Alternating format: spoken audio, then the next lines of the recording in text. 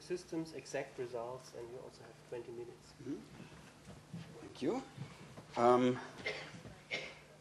So what we have been trying to do is to use integrable models where exact solutions are known to look at mesoscopic systems, and I will describe the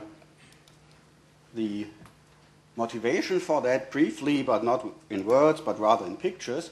We have already seen this picture before in the talk of Joseph Imrie.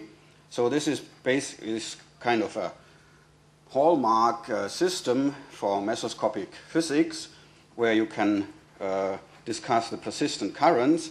And what we want to do now is to put quantum impurities in or next to such a ring. And I will mostly concentrate on the lower picture. It's kind of a cartoon picture of a quantum dot which is side coupled to a metallic ring, and the metallic ring is pierced by a magnetic flux. If time allows, I will maybe say a few words also about the other system where we simply have a weak junction or a constriction in our model. So I don't have to remind you that a flux translates into twisted boundary conditions. Actually, I can make use now of lots and lots of my previous speakers who already pointed out all the results I need to put together in order to describe my system. I can also skip basically the historical remarks, just reminding you that in this business, theory was quite well ahead of the experimental possibilities. Again, just to get a sort of a baseline, I will remind you of the persistent current of free electrons, but again not in the form of formulas, of equations, but rather as pictures. You see the typical picture, the sawtooth behavior of the persistent current as a function of magnetic flux. Now, the previous speaker, Sergio, also told you a lot about the Kondo effect, so I can be pretty brief here as well. You know, the Kondo effect was discovered 30 years before it was actually named, and people were puzzled how this resistance minimum actually comes about in what they thought was perfectly non-metallic materials, non-magnetic metals, non-magnetic metals. And only further experiments in the 60s showed that these metals were not so pure after all, that there were magnetic impurities, and then Yun Kondo, whose picture you see here, could come up with a theoretical picture which I will dwell on a little bit on the next slides. This is not the end of the story of the Kondo effect as far as theory is concerned, because the Kondo effect is a typical non-perturbative effect, and so it was on the agenda of theoreticians for quite a long time. And then in the beginning of the 80s, the randomization group was one successful approach to the Kondo problem, but it was also discovered that you can use the beta-ansatz method, which also is a very old method devised by Hans Bethe in 1931, and it was applied to this particular problem. And I'm not going to talk about conformal field theory, which is yet another technique to deal with the Kondo effect.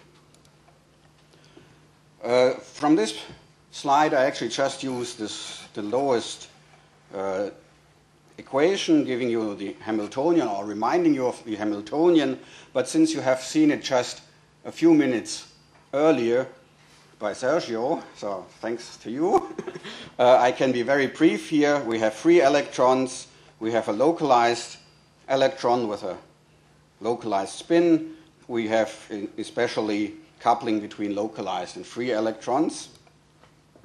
One particular feature of the Kondo effect, which as far as I could make out has not been discussed so far is the Kondo screening cloud. Namely, that's the picture, and I point that out because that may give some more motivation for our studies.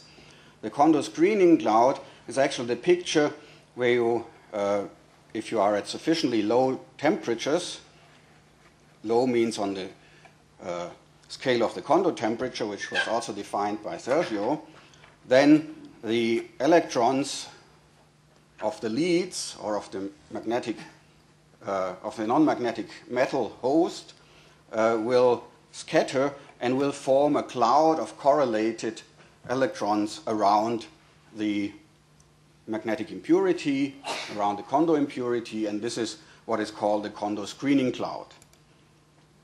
Now this is a picture which again shows what Sergio explained just a short while ago.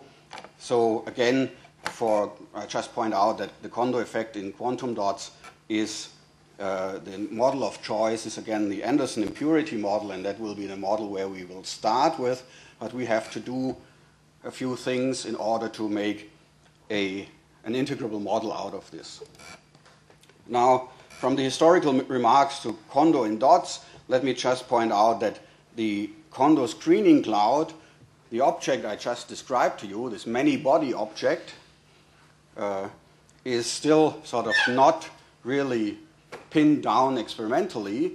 So people would want, of course, to have some way of seeing this Kondo screening cloud. You cannot just postulate there is a cloud and not seeing it. So one way may be, and that is one of the motivations for studies of this kind, is to look at the persistent current in the system I'm introducing to you right now. And there is quite for a long time there is conflicting theoretical work, but unfortunately, because it's a rather delicate system, there is also no experimental work on that yet. So let me pause for a brief moment. This is now really the system I want to discuss.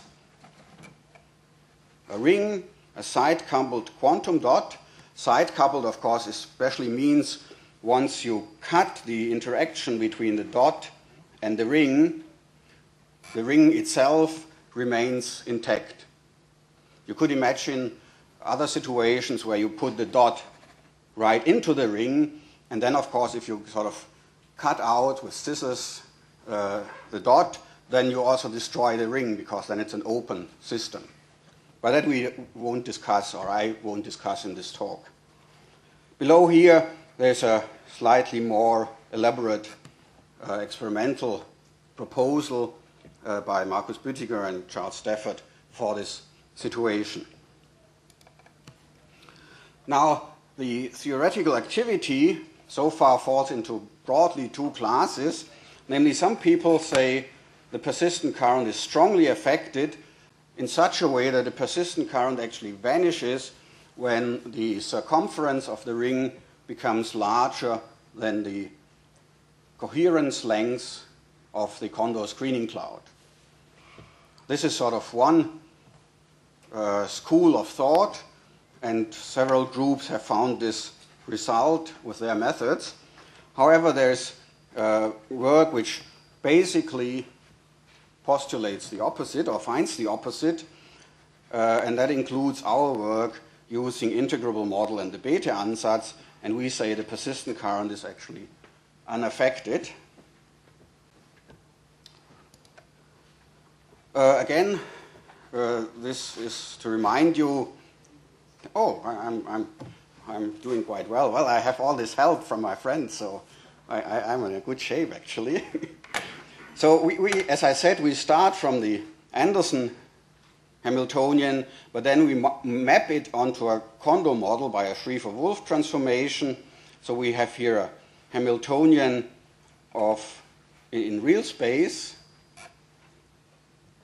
and this Hamiltonian holds true in this regime where we especially have, as we need for seeing the Kondo effect, where we have one where we have the level of the magnetic impurity just occupied by 1. There was some more. Okay, so this is the Hamiltonian which we have to further massage in order to get a really integrable model. This is not an integrable Hamiltonian, but we can do in several steps we can make it into an integrable model. First, we say the essential physics is actually confined to a small region around the left and right Fermi points, so we can linearize the spectrum, go sort of from a non-relativistic Hamiltonian, if you like, to a relativistic Hamiltonian, and we have to introduce left and right moving electron fields. And these fields we can further transform into the so-called Weil basis, which is a basis of definite parity fields. So we have even parity right-moving electrons and odd parity left-moving electrons. And now things seem to be very nice, because in this basis the Hamiltonian can just be written as the free Hamiltonian of free, or the Hamiltonian of free relativistic electrons in the odd channel, plus an even part of the Hamiltonian which consists of free electrons, again relativistic electrons, plus the Kondo impurity interaction term. So this would be very nice. So we would have the chiral Hamiltonian of the spin 1/2 Kondo model, and we could relax and say, well, nice, we have solved the problem. However, you remember that I flashed the slide where I was talking about boundary conditions, and we have, of course, to do the same steps with the boundary conditions. And if you do that, you see that the boundary conditions actually couple back the even and odd electron channels. So it's a rather interesting situation. We have a completely decoupled Hamiltonian, but the even and odd channels are on the level of the Hamiltonian. It's decoupled, but it's coupled back by the twisted boundary conditions. This is true, except, of course, when we can make the off-diagonal elements 0 for special values. So for special values now, we really can use the known results of the Bethe-Ansatz method.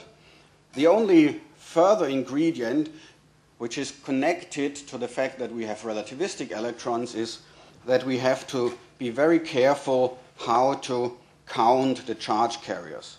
So this is sort of the way we have to count the charge carriers, which are sort of driven off balance due to the Aharonov-Bohm flux, or more generally the Aharonov-Bohm plus Aharonov-Casher flux.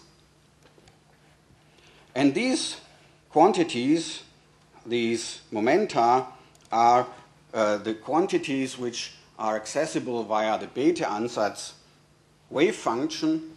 So I don't have time to give you all the details of Bethe-Ansatz, but the upshot is just that you get a set of coupled equations which give you the momenta of the charge degrees of freedom of a system and the spin degrees of freedom. So the charge degrees of freedom are parametrized by the momenta k. The spin degrees of freedom are parametrized by the parameters lambda. Usually these things are called rapidities, but this is just a technical term. And if you look at the first equation, you will see in a moment, with a moment's reflection, that this is just a very fancy way of writing the quantization condition for the momenta of free electrons. There is nothing more. However, this is true for the left-moving electrons. For the right-moving electrons, you have to take into account all these scattering phases, and so you have a coupled set of equations. And the result which we get from this analysis is, and I am now concentrating on the purely Aharonov-Bohm case, because the Aharonov-Casher case is not in dispute.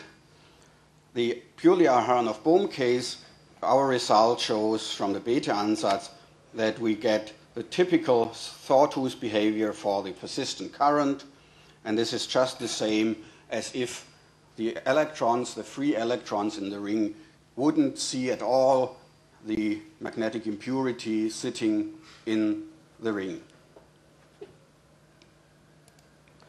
Now this has been criticized, and people suggested, Affleck and Simon especially suggested, that this is due to our linearization, which in turn forces us to have this sort of non-standard definition of the persistent current.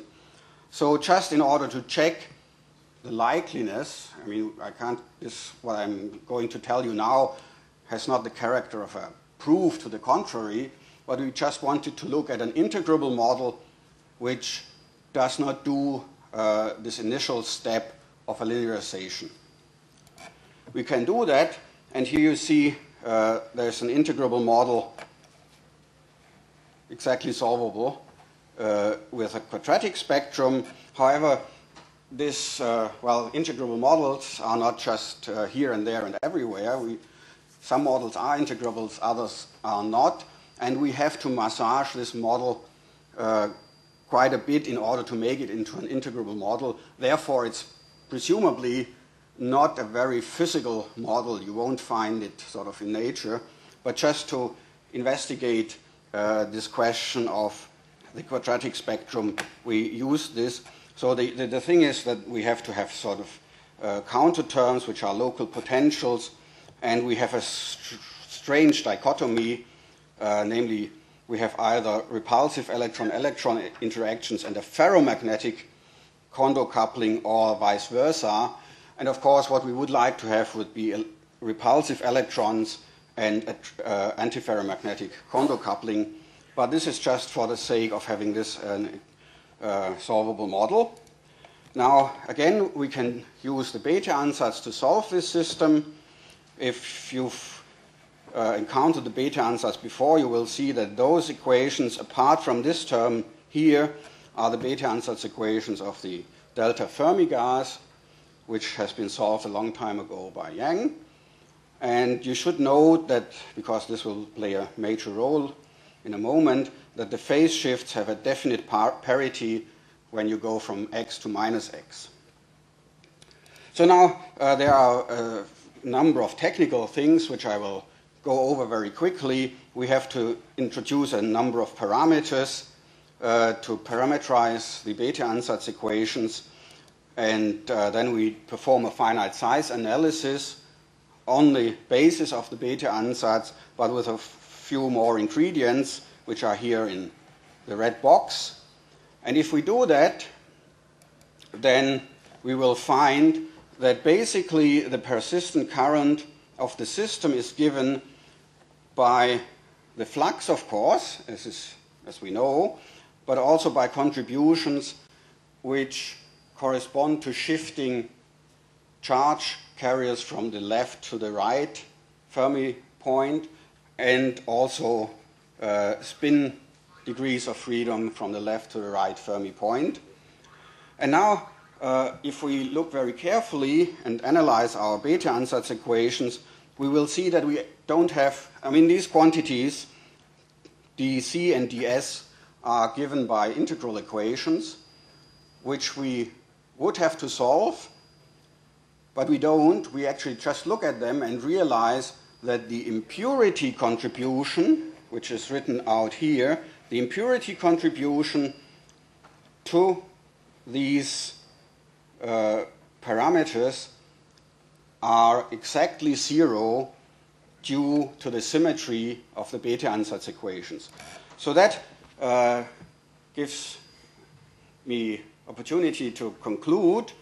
We conclude that the Bethe-Ansatz shows in our concrete model, and we could conjecture maybe also in other conceivable models amenable to Bethe-Ansatz methods, that the integrability actually protects the persistent current from integrable impurities.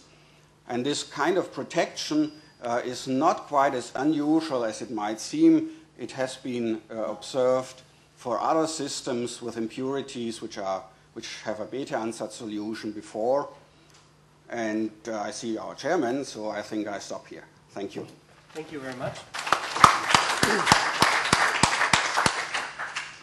Okay, so there's a bit of time for questions, please.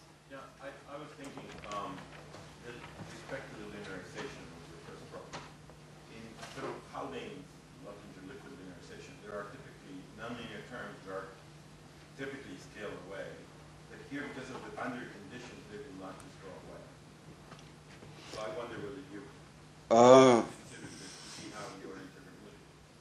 Well, that's sort of a very pertinent remark. Of course, our justification for the linearization comes from similar considerations as you mentioned. Of course, in order to have this an integrable model, apart from looking at another model, as I showed you, we have to stay strictly in the linear regime. If we add some nonlinearities, the integrability is gone and we cannot apply our method. So the question really is how that translates into the boundary conditions, how that can be sort of found in the boundary conditions, and that we haven't considered. But it's a very good remark. Okay. So just a short question, please, and a short answer, of course. Okay, try. So is this protection associated with the fact that in an integrable model you have conservation laws? So that's a... Yeah, I mean... For the same reason you wouldn't have any dissipation. You cannot have dissipation.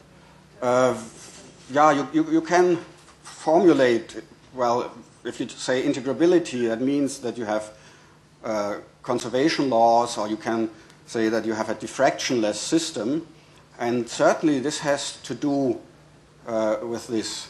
But we wanted to make it sort of manifest in a model which we can calculate through, but it certainly got to do with this.